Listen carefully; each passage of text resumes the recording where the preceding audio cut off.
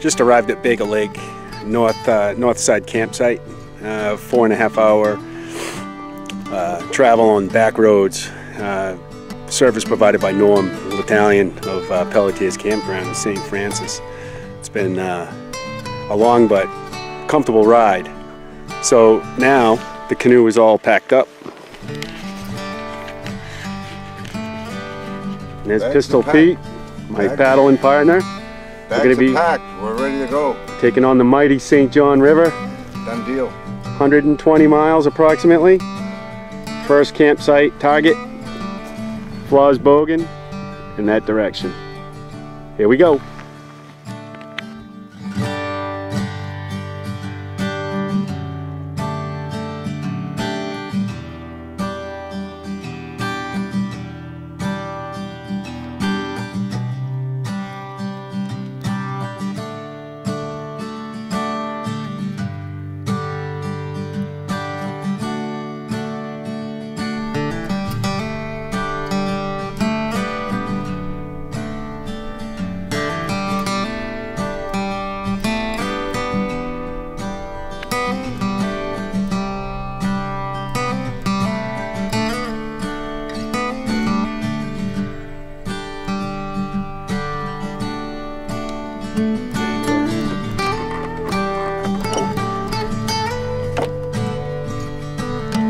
Flaws Bogan Jaya. That's right.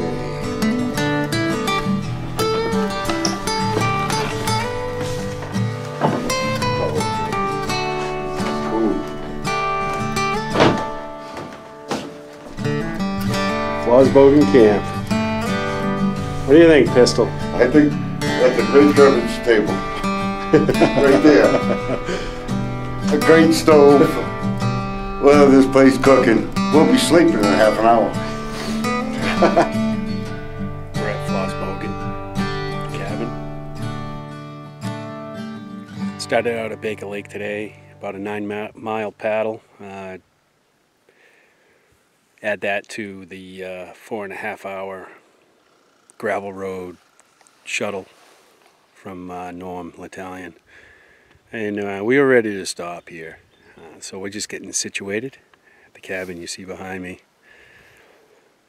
Pistol Pete just got the fire started. There is a wood stove inside the cabin. The weather's beautiful, and we're just relaxing at this point. Absolutely beautiful here. Incredible silence. Just animals. It's wildlife. Hearing a whole bunch of ruckus in the background, a bunch of ducks and stuff. So, we're heading that way tomorrow. Continue down the St. John River. River is going to build. It's we already ran into some class 1 plus, even 2 plus. Well, 2 class 2s earlier today. We took some water over the bow and the stream from Baker to here, and well, it is what it is. Just some weight in the canoe. We're figuring it out, getting ready for the big rapids. You know, when you think about it, Pistol Pete and I, we're in the middle of nowhere right now, and our thought process is we are the only ones on the river at this time, at least by the outfitter that delivered us to Baker Lake today, Norm. We know there are people coming in a couple days. However, this was one of our targets, the cabin here at Flaws Bogan. We really wanted to experience this cabin. A lot of history here. Most of the campsites on the St. John River are based on old logging homesteads that served a lot of the loggers along the way. They were fed, and the history dates back to 1820, really. So, you know, this was a lot of logging history on this river, dating back for many years, and then it kind of petered off in about 1960s, I believe. So it's an amazing historical river. It's a naturally free-flowing river here in Maine.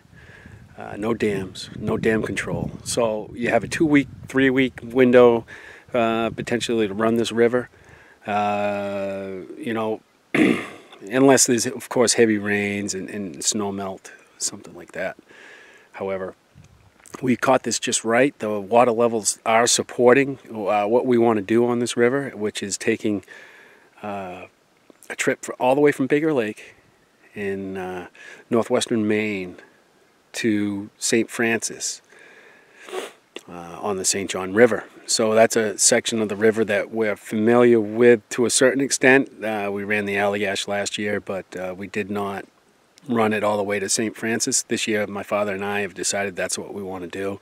It's an extra 12, 13 miles of paddling, but certainly we're going to do that and have a ball with it. So one more panning here of Flaws Bogan Camp, old log cabin established years ago, maintained by people that use it. It's open to the public. First come, first serve. Just, you know, be courteous and pick up after yourself and leave it clean for the next person. That's what this cabin's all about. Here it is.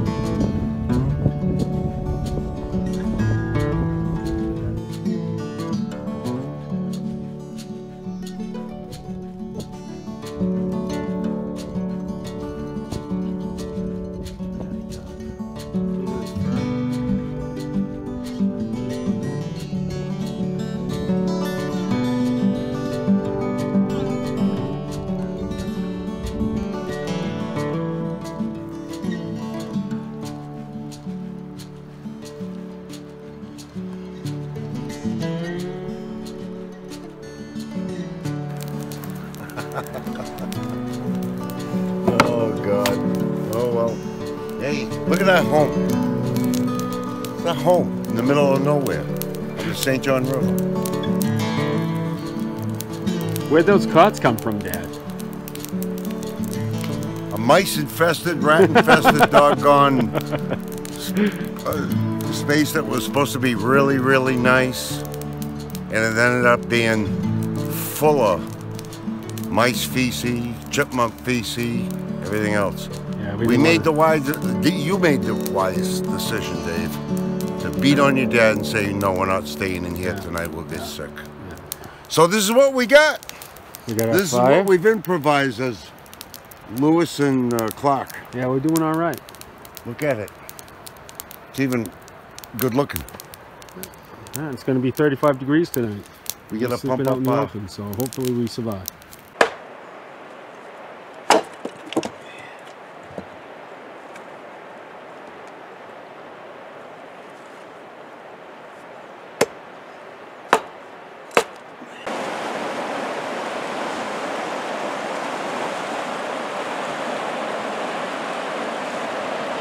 As soon as you get through, as soon as the bow breaks, you gotta pull.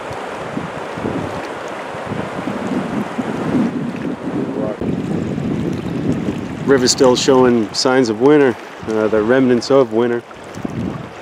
We have ice chunks all along the river. And then also, ice had reached this level here where it scrapes all these trees, and we're seeing signs of that all along the river. So this river was quite high, as always. They say the ice out event for the St. John River is quite dramatic. Today, we're just on a little stroll, enjoying our time, scouting the rapids that we're going to be running tomorrow. There's Pistol Pete, Chief Red Toe. His moccasin blew out, so we've got red duct tape holding them together right now. That's why we're looking at it this way. He's pretty much right down the middle there. You know, you might have to go one side or the other to avoid the. Hey, there'll be some maneuvering. Fast though. Running fast. Pretty good. This is insulator attached to an old Class 7 telephone pole. And the reason why is what they call iron wire or open wire. And they clear a path from here, from one logging camp to the next. And they communicate over it. Of course, it's probably been down since the 40s, 30s or 40s. But you had some telephone guys out there doing this stuff. And what a job, huh? Man, I thought I was doing good carrying my fishing pole and my telephone truck in Portland, Maine, but there's a rite of passage up here. But pretty interesting to find out. Right in the middle of nowhere. Nowhere. We're in the middle of nowhere. At Ledge Rapids, and which we'll be running tomorrow, and it looks pretty inviting, looks pretty exciting. So we're at Ledge Rapids. Wanted to stop in the cabin, and the cabin's pretty much in disrepair, overridden with mice and mice fecal matter and everything else like that. So my father and I decided to move on down to the next site at Ledge Rapids and set up the rapids that I showed you first in this shot. We're going to run those first thing tomorrow, and it's been a fun ride today, from Floss Bogan all the way to Ledge Rapids. So still a long ways to go, but we're having a blast, and having a blast with Pistol Pete.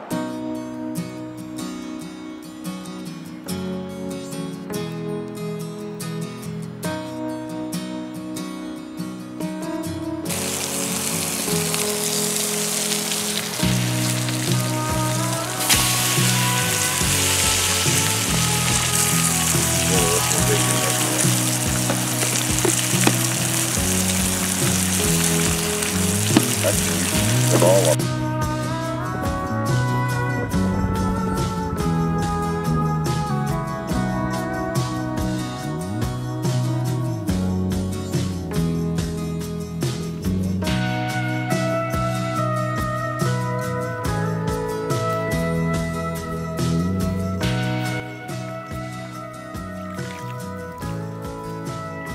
We're running flat. We're running the dead one of these.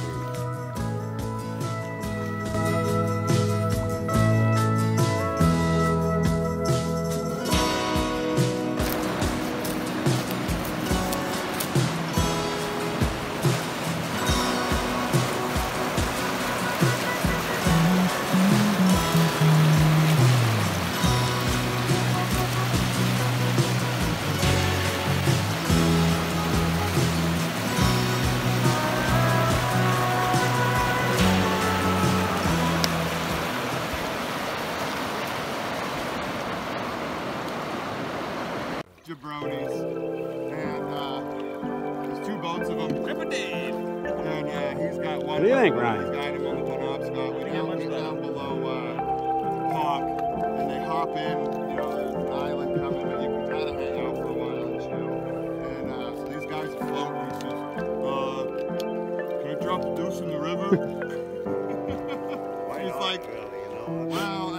launch site's right up here, Matt says. And fucking, Yeah, the lunch site. well, and then another one here.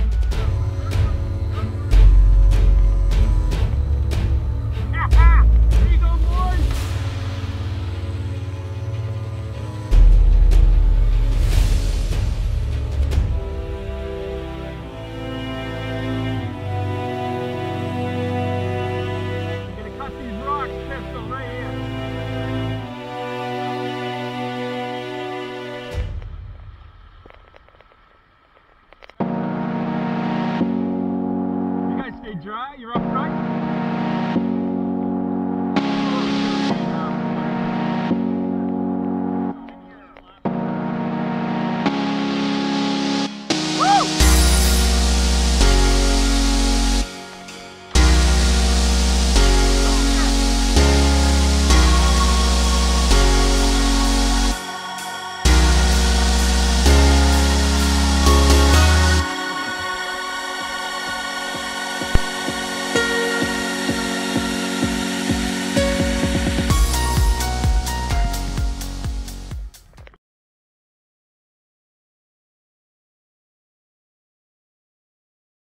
What's the date today? I forget all time. No idea.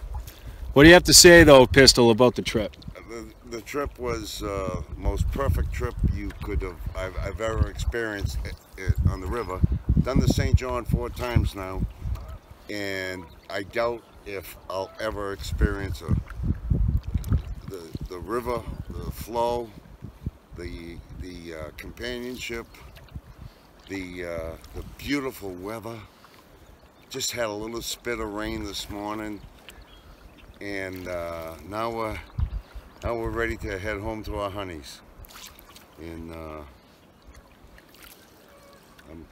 course I'm been thinking of I'm ready, yeah, to go home and see how there we go, we're heading home. How Mama's doing. Mission complete. Yep.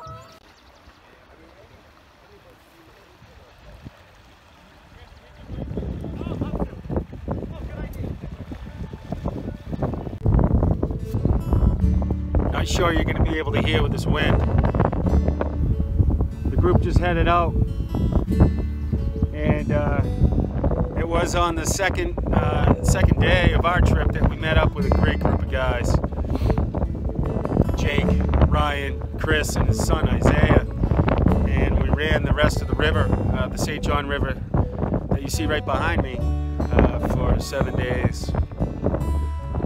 The bridge behind me is Dickey Bridge. That marks the end of the trip. My father and I, we were going to continue on down the river all the way to St. Francis, where we left our vehicle. However, we decided not to do that today. Big rapids and big black rapids were enough for us for this trip, and we made it out without dumping. And an extraordinary trip, an extraordinary moment with my father, Pistol Pete, and to meet that group of guys was extraordinary. Very knowledgeable canoeists, and together we all worked together and we all made it down, and a great trip. The weather was outstanding, sunny like this every day. The wind posed some problems at times, but even so, we were average cruising speed on the river was about 6 miles per hour.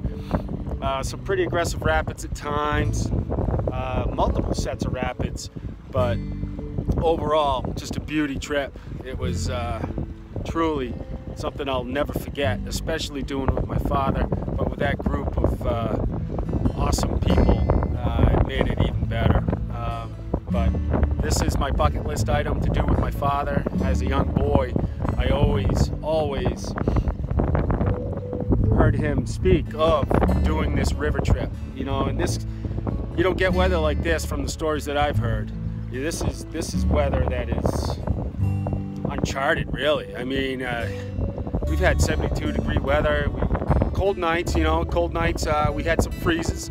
You know, we woke up in the morning and our water was frozen, things like that. A little cold sleeping, but that's nothing compared to some of these trips that these people have done on the St. John River through the years. I mean, you can get 6 inches of snow, you know, and we saw nothing like that. This was just a beauty trip. So, I'm content, and one check off for that bucket list item, and ultimately, doing it with my father, the ultimate. It's can't even put it in words really how special that is to me. So we've been invited back next year to go with this group, with the people that we met up, and hopefully we can do that, because it's worthwhile. Signing out. St. John River Trip 2020 complete. Mission complete.